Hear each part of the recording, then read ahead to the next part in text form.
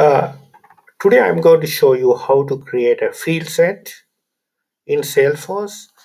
We use field sets to group together um, a bunch of fields in a one field set.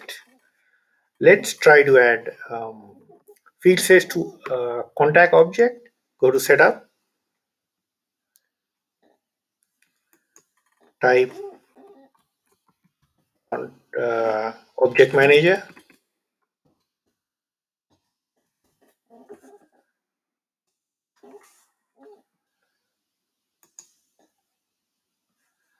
Let's see, let's go to contact object. Let's go to field sets.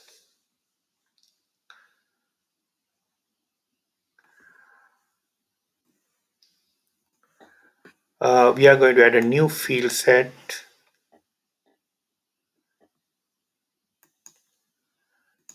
Let's see, test2,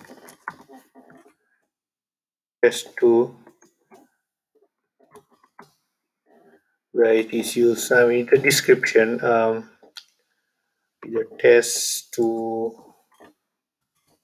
demo. So we add the field label app test2, name at test2 and save it. Now here we are going to a place where we can drag and drop the fields to be available and to be displayed. Here we had all the fields uh, to be available for the sysadmin, that he can or she can display the field sets or add or remove from the field set.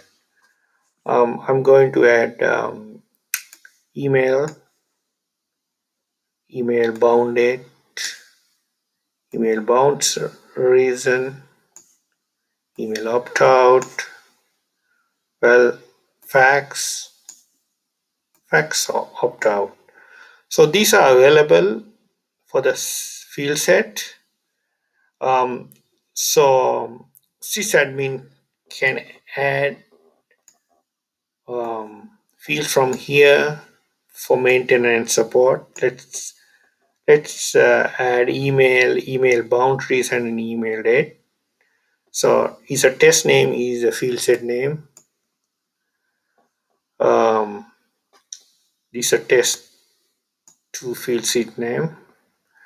So if you want to, in Visualforce page, if you want to see this field set, I already pre-made Visualforce page for another field set. I just have to change the name of the field set.